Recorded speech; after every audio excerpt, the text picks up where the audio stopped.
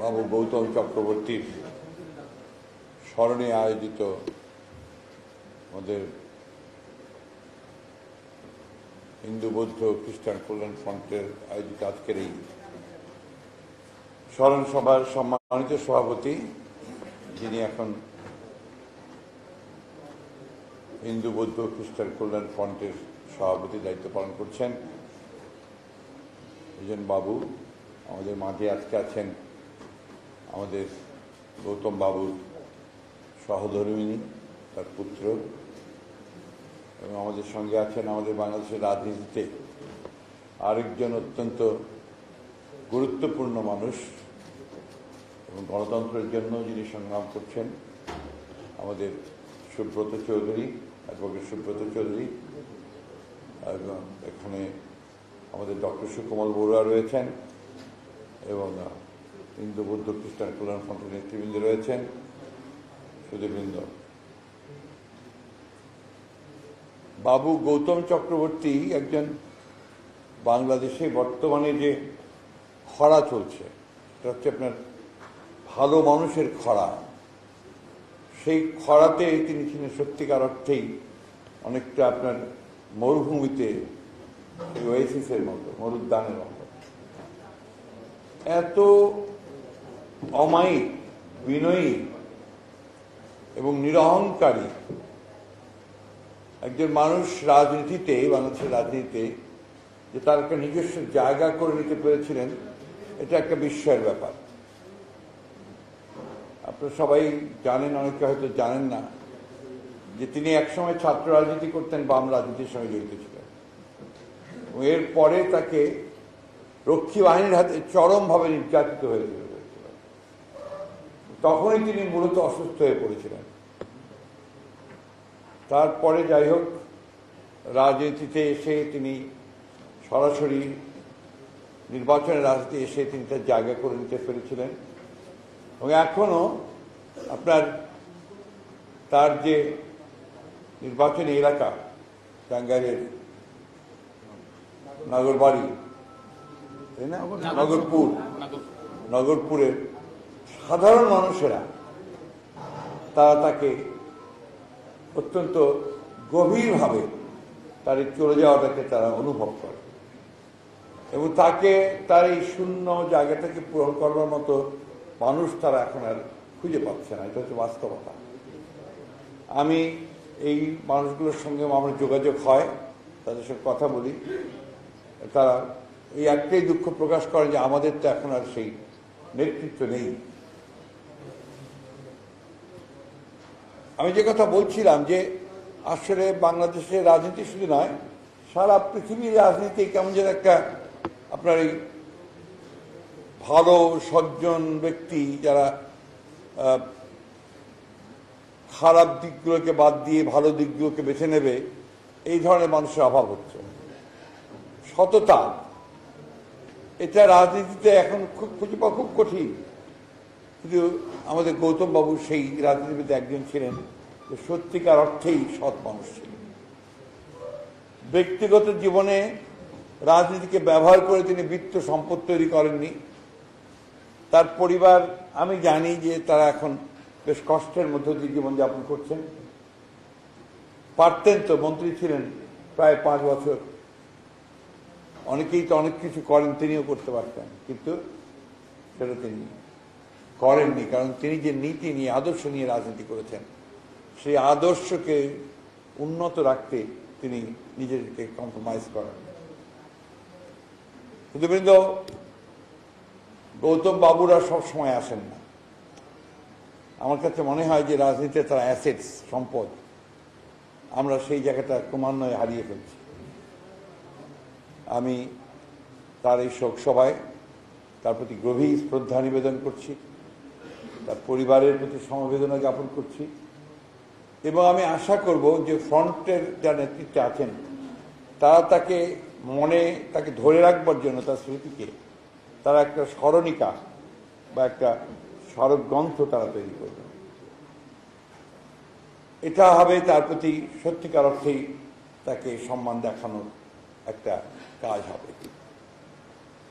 গৌতম বাবু লড়াই করেছেন শেষ মুহূর্ত পর্যন্ত। সংগ্রাম করেছেন।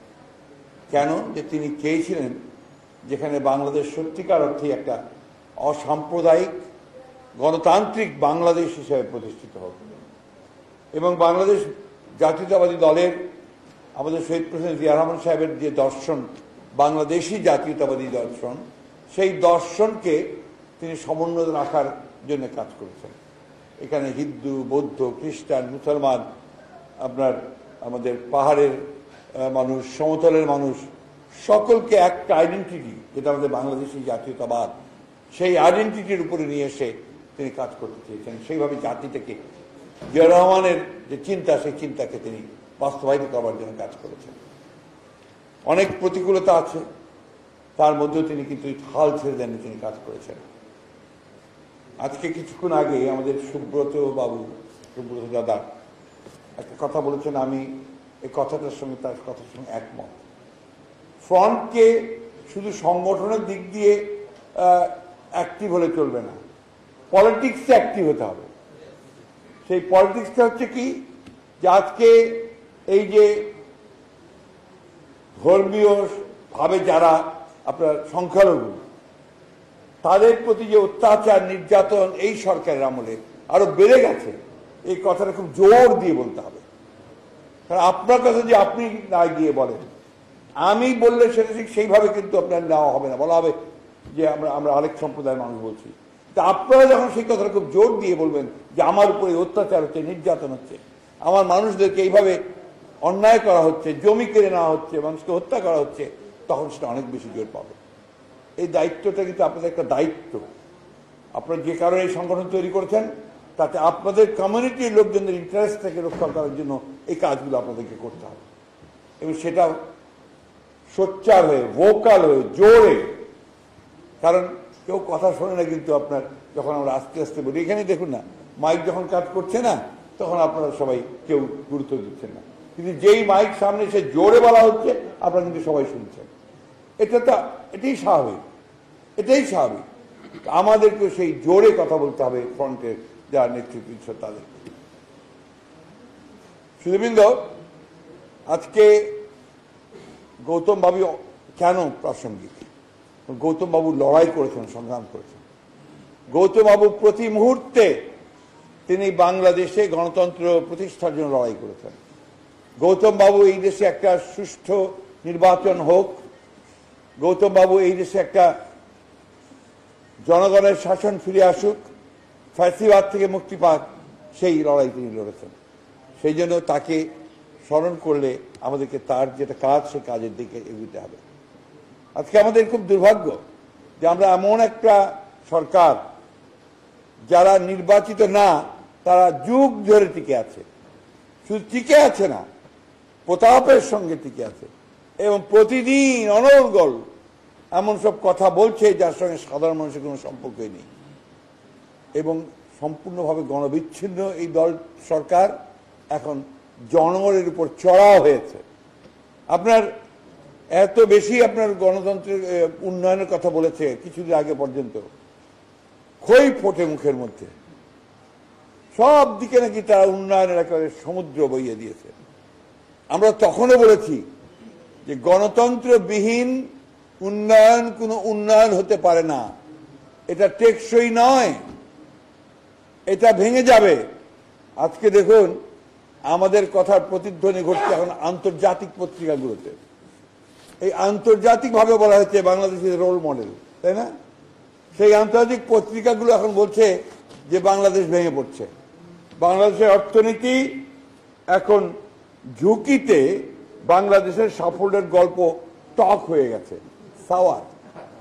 কথাটা আমার নয়, কথাটা আপনার ভারতে যে টেলিগ্রাফ পত্রিকা, তার অনলাইন পত্রিকায় পরাণ বালাকৃষ্ণন বলে একজন প্রতিবেদক, তার প্রতিবেদনের মধ্যে এটা এসেছে। এবং আরো এসেছে যে বাংলাদেশ যে সমস্ত কথা বলেছে ইতিপূর্বে, যে সরকার যে সমস্ত দাবি করেছে, সেই দাবিগুলো যে কতটা ঠুনকো ছিল, তা এখন এই ক্রাইসিসে যখন বাংলাদেশ পড়েছে, অর্থনৈতিক সংকটে, তখন সেটা স্পষ্ট হয়ে যাচ্ছে। এই কথাগুলিতে আমরা বলছি বারবার। দেখুন কিভাবে বলা হচ্ছে, এটা আমি বলতে চাই আপনাদের, এটা না বললে ঠিক পরিষ্কার হবে না, যে কারণে বলতে চাই, একটু ধৈর্য ধরুন।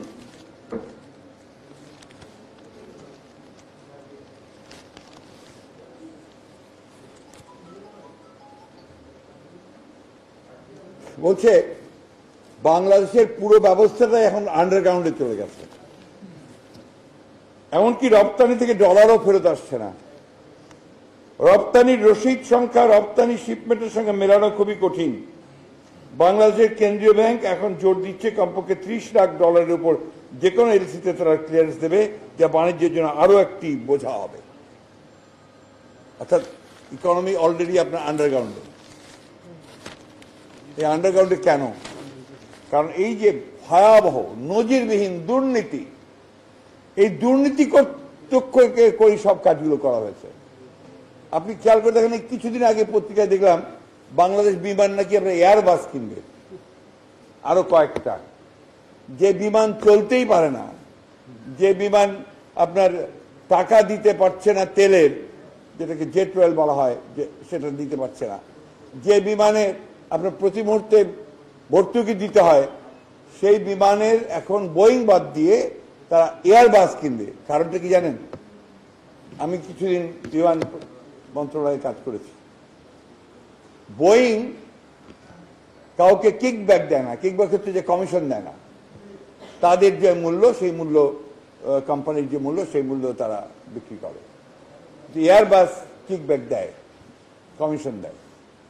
সুতরাং শেষ মুহূর্তে আবার পরিচিত ব্যক্তি, আমি নাম বলতে চাই না, যাকে আপনারা সবসময় দেখেন, যিনি সব ব্যবসাগুলো করায়ত্ত করছেন, তিনি আবার সেই এয়ারবাস নিয়ে এসছেন সামনে, যে শেষ মুহূর্তে আবার যদি একটা বড় ফান্ড তৈরি করা যায়, আর সেই ফান্ডে একদিকে নির্বাচনেরও কাজ হবে আর তাদেরও পকেট পুড়তে হবে।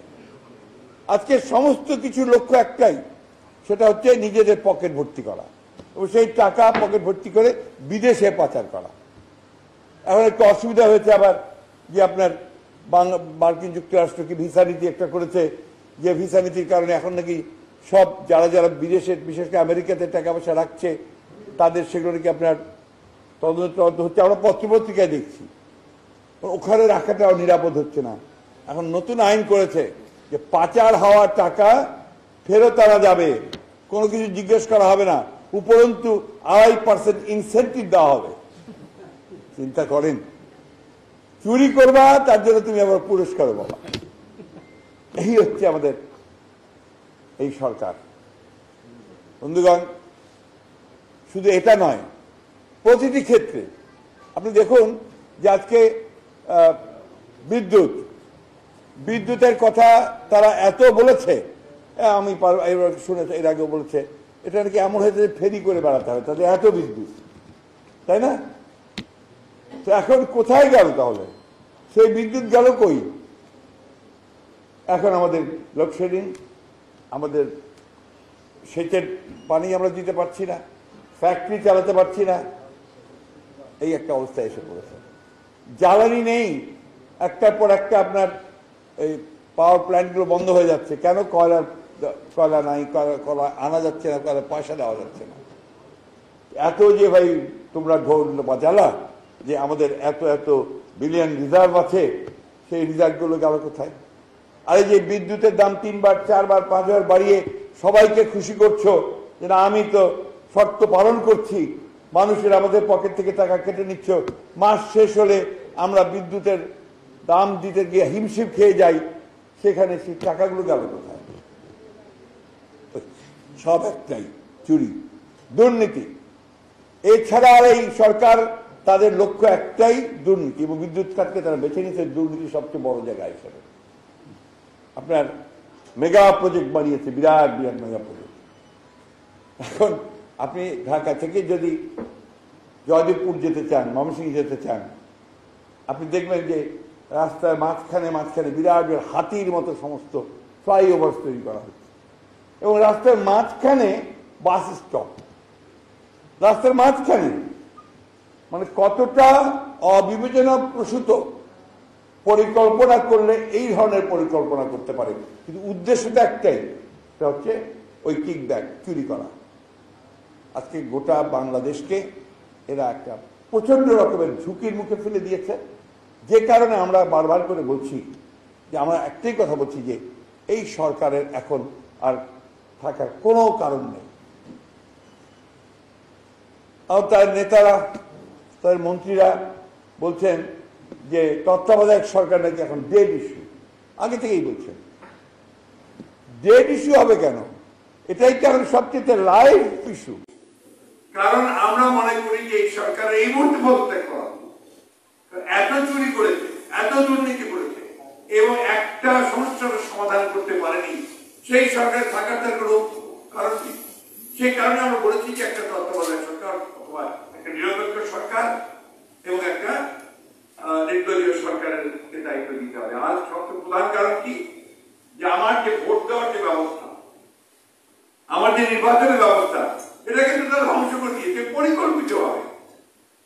কারণ তারা জানে যে তারা এত চুরি চামারি করেছে যে সাধারণভাবে যদি সুষ্ঠু অবাধ নির্বাচন হয় তাহলে কোনোদিনই তারা ক্ষমতায় ফিরে আসা দূরে থাকুক, পার্লামেন্টে 10 ভাগেরও বেশি তারা ভোট পাবে না পার্লামেন্টে। সেই সরকার আজকে কথা তো বলবেই, কিন্তু আমরা খুব পরিষ্কার করে বলতে চাই যে বাংলাদেশের মানুষ দুটো ইলেকশন দেখেছে, 14 থেকে 14 দেখেছে, আবার ওই জায়গায় ফেরত যাওয়া না বাংলাদেশের মানুষ প্রশ্নই উঠতে পারে না। এখানে দাদা আছেন, আমাদেরকে গত 18-তে শেখ হাসিনা ডেকেছিলেন আলোচনার জন্য, সভাপতির জন্য আমরা গিয়েছিলাম। এই জন্যই যে আমরা মনে করেছিলাম, তখন আমরা ভেবেছিলাম যে আলোচনার মাধ্যমে যদি একটা অবস্থা তৈরি হয়, সেই অবস্থাতে আমরা হয়তোবা যদি একটা নিরপেক্ষ নির্বাচনের ব্যবস্থা করতে পারি, তাহলেও হয়তো আমরা জনগণের সেই ইচ্ছা আকাঙ্ক্ষা প্রতিফলন করতে পারব। আইনমন্ত্রী পার্লামেন্টে কালকে বলেছেন যে যখন নির্বাচন চলবে, নির্বাচন কমিশনের সেই ক্ষমতা থাকবে, তখন আর কাউকে গ্রেফতার করা যাবে না বা তাকে আপনার আটক করা যাবে না। এই কথা কে বিশ্বাস করবে? রাখাল বালকের গল্পের মতো মনে আছে আপনাদের, সেই যে রাখাল বালক, দুষ্ট রাখাল বালক, সে আপনার গ্রামবাসীকে বোকা বানানোর জন্য প্রায় চিৎকার করতো যে বাঘ আসছে, বাঘ আসছে বলে। গ্রামবাসীকে লাঠি সোটা নিয়ে দৌড়ে বেড়ে আসতো, এসে দেখে কিছু নেই, সে দূরে দাঁড়িয়ে হাঁটছে। হাটটাই যখন করেছে সত্যি সত্যি বাঘ এসেছে, চিৎকার শুরু করেছে, কিন্তু আপনার কেউ আসে। আমরা তো 2 বার ওই প্রতারণার শিকার হয়েছি। হাটটাই দেশের মানুষের প্রতারণার শিকার হবে না। খুব পরিষ্কার কথা, আমরা পরিষ্কার করে বলতে চাই, তোমাদের এই সমস্ত কথাই কেউ ভুলবে না, কারণ তোমরা কখনোই কোনো প্রমিস রক্ষা করোনি। তোমরা কখনোই তোমরা যে বক্তব্য দিয়ে কমিট করেছো জাতির কাছে, যে কমিটগুলো তোমরা রাখো না। তাই আমাদের কথা খুব পরিষ্কার যে আমরা অবশ্যই নির্বাচন চাই, সেই নির্বাচন চলতে হবে জনগণের আশা আকাঙ্ক্ষার প্রতিফলন। সে প্রতিনিধি নির্বাচন করবে তার ইচ্ছার ভিত্তিতে, কারণ সেই তো এই দেশের মালিক। আমার সংবিধান বলছে এই দেশের মালিক হচ্ছে জনগণ। তো এই একটা দিনই সে পায়, যে দিন সে তার প্রতিনিধি নির্বাচন করতে পারে, ভোটের দিন, নির্বাচনে। তো সেই নির্বাচনে যদি আপনার চুরি করে নিয়ে যায়, ডাকাতি করে নিয়ে যায়, তাহলে তো আপনার সেই নির্বাচন হতে পারে না। তাই আমাদের খুব পরিষ্কার কথা যে আমরা কোনো কথা শুনতে রাজি নই। আগে পদত্যাগ করুন এবং তারপরে সংসদ বিলুপ্ত করে নির্বাচনকালীন একটা নিরপেক্ষ সরকার, নির্দলীয় সরকার গঠন করবার জন্য সেই ব্যবস্থা নিন এবং নতুন নির্বাচন কমিশন, নতুন পার্লামেন্ট কমিশন, নতুন পার্লামেন্ট নির্বাচন করবে, নতুন ভাবে সরকার গঠন করবে। আজকের এই দিনে গৌতম বাবুকে স্মরণ করার দিনে এই কথাগুলো বলতে হচ্ছে মাত্র এই জন্য যে গৌতম বাবু পুরোপুরি হয়ে একটা রাজনৈতিক ব্যক্তি ছিলেন এবং এখন সেই রাজনীতির সবচেয়ে চরম সংকট কাল মধ্যে গৌতম বাবু এই দেশের স্বাধীনতার জন্য সংগ্রাম করেছেন, লড়াই করেছেন, গণতন্ত্রের জন্য সংগ্রাম করেছেন, লড়াই করেছেন।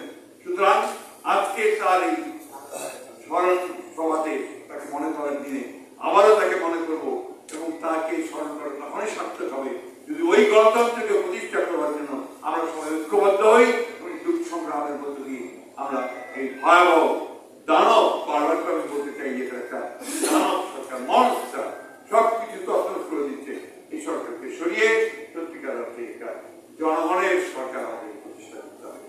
আসুন আমরা সেই লক্ষ্যে এগিয়ে যাই এবং আমরা আমাদের নেত্রী তাকে মুক্ত করি, আমাদের নেতা তারেক রহমান সাহেব তাকে দেশে ফিরিয়ে আনি এবং আমাদের যে 40,000 মানুষ মিথ্যা হামলায় বিকৃত হচ্ছে তাদেরকে মুক্ত করে বাংলাদেশকে একটা সম্ভাবনার রাষ্ট্র হিসেবে নির্মাণ করি। আমাদের সকলকে ধন্যবাদ। আবার আমি নতুন